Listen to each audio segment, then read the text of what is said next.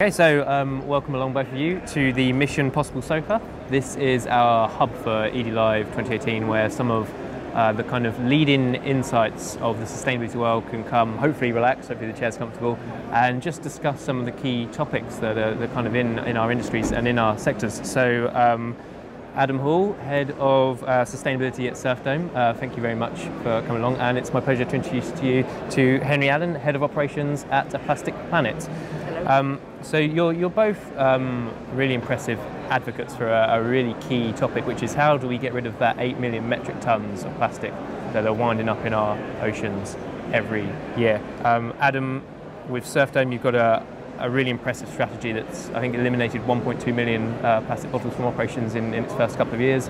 And Henri, Plastic Planet has been a real kind of driver in meeting with businesses, organisations, academics, educations, in really driving awareness of this resource problem that seemed to have just been lurking for years, and all of a sudden come to the forefront big time in the last year or so. So I suppose to start off, you're going to be sitting in the Solving the Plastics Problem session in about half an hour or so. So I suppose a nice big question is how do we solve it? Adam, maybe you'd like to start with your one key aspect that you think is, once we get this bit nailed, we can then move on to start solving these problems.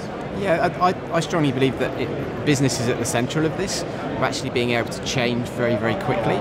Businesses operate from quarter to quarter, so they can change within that quarter. Changing consumer patterns is the long game. Changing government legislation is also notoriously slow. But if we can change as a business in that very same quarter very, very quickly, we can influence our customers, and at the same time we can convince governments that actually it is possible within a business context to actually change legislation for everybody else. They won't change until we've proven it in business. They won't limit business. So actually, if we can prove it to both ends, consumers and government, I think we've got the power within business to change very, very quickly. And Henri, your thoughts on the matter? Like there's a lot of aspects of it. Everyone's aware of it ever since kind of Blue Planet to aired, and there's messages from consumers telling retailers to stop serving plastic. There's messages from retailers saying we'll do it, but this isn't the whole issue. You know, there's issues down the supply chain. There's issue with infrastructure. So where do you see the key solution lying?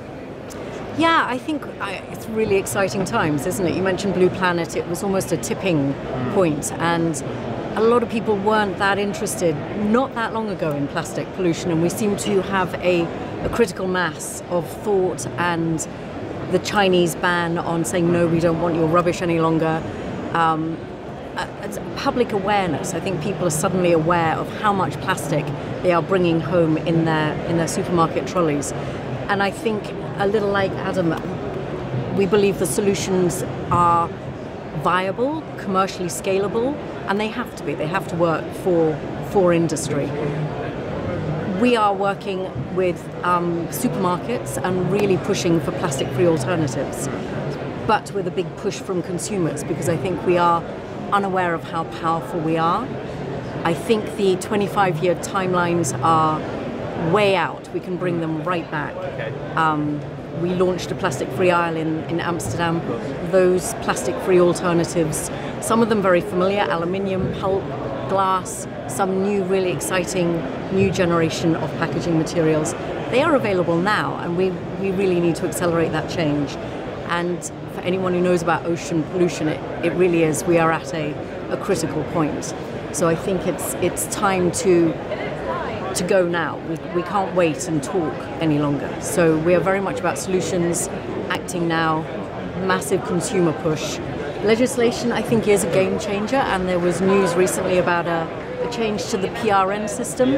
I think that will be really important. It creates a level playing field for supermarkets, but I think there's work to be done before that with champions like Iceland who are throwing down the gauntlet very, very beautifully. Yeah, yes. And it's great to see retailers really coming on board and embracing this. But I suppose on a personal level, plastics has been, it's not an issue that has been all of a sudden Blue Planet aired and there's this plastic problem. It's been an inherent problem of a systematic linear take, make, dispose system.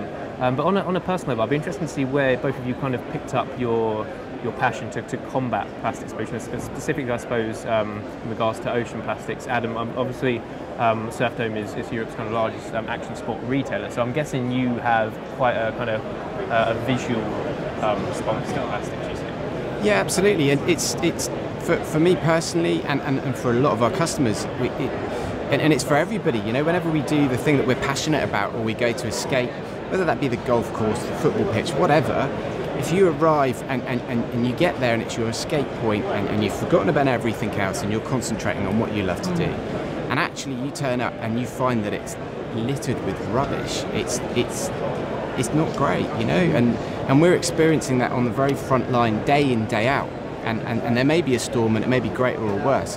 I'll tell a little bit of a quick story about my mum. She grew up in the southwest, and she grew up on the beach of the southwest.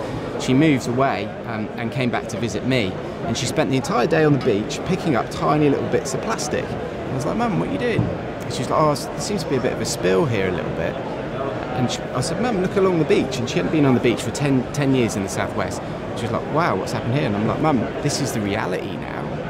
There aren't children born today that are going to know beaches not covered in plastic. There needs to be change, and there's a lack of urgency, and exactly like you said, pushing those dates way out in the distance, I'm afraid, is not good enough. We need to take action in the next quarter, and we need to take it now, because we are at a tipping point, exactly as you said.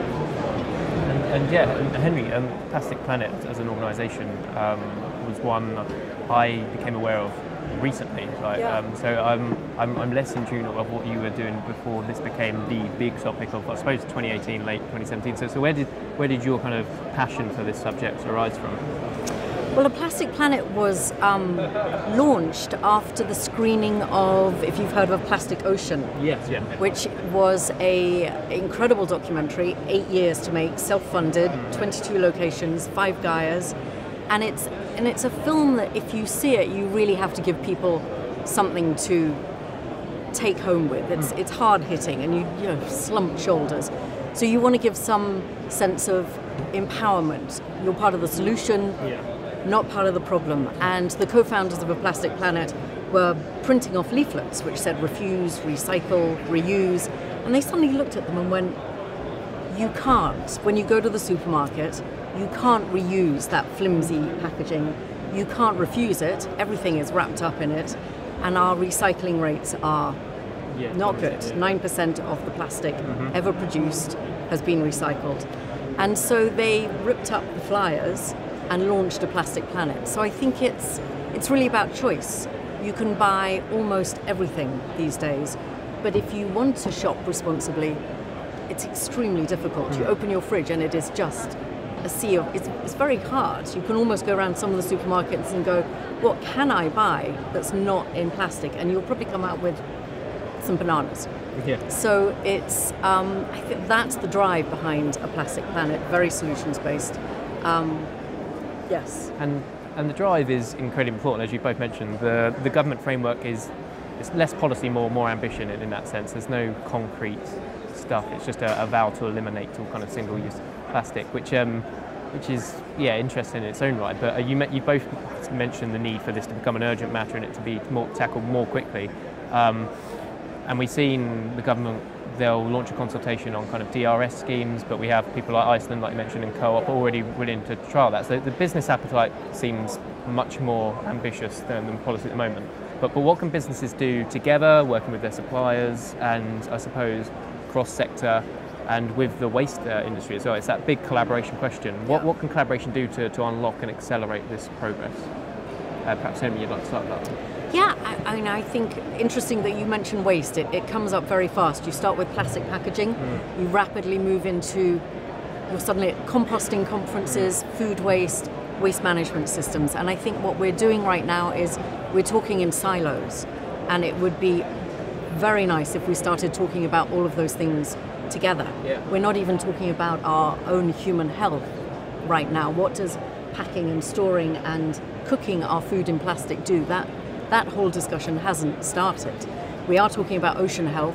We're not yet talking enough about soil health. food waste is intimately linked with those two. And then our waste collection system is extremely fragmented. You can have adjacent streets with different coloured bins. Some collect food, some don't collect food. So we're incinerating, which is a crime, a lot of food which could be treated and become high quality compost and go back to our fields. So mainland Europe is a very different story when you visit. We were the snails. I think we're catching up fast. We're very vocal right now, the United Kingdom. So I think we're catching up, but I think a more holistic conversation would be very useful. And I think waste collection is key, absolutely key.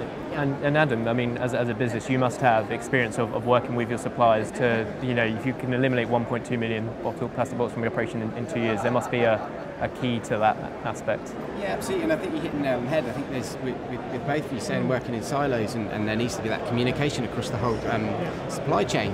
And actually, we need to link up the designers with the recyclers at both ends, you know, and we've found there's so many just minor details that you can change in your process. Don't do that, no cost difference, and actually you're doing a massive service to the environment, and you're quite often saving the business money, you're making your business more efficient, and it is literally a communication breakdown, and it's as simple as that, and we just need to start communicating through people that have the knowledge, just pass that through the whole supply chain. And it's something that we're doing actually as a business. We're working with the 680 brands that we deal with, and we've come up with a delivery policy that actually goes through a do's and don'ts of best practice of packaging, a traffic light system, and it's just passing on information, and it really is that simple in a lot of cases. The solutions are there, the excuses aren't.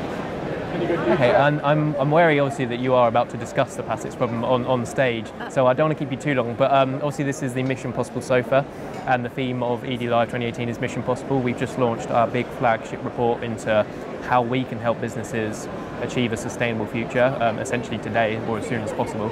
And a big part of EDie Live is our pledge wall, which is just off camera to my left, and we're basically asking on some businesses and any delegates to essentially make a pledge, and one that they believe that they can tackle. Maybe in a year or so we look back and see how that went. So I was wondering if you two would be willing to make a pledge to the pledge wall right now in front of the camera.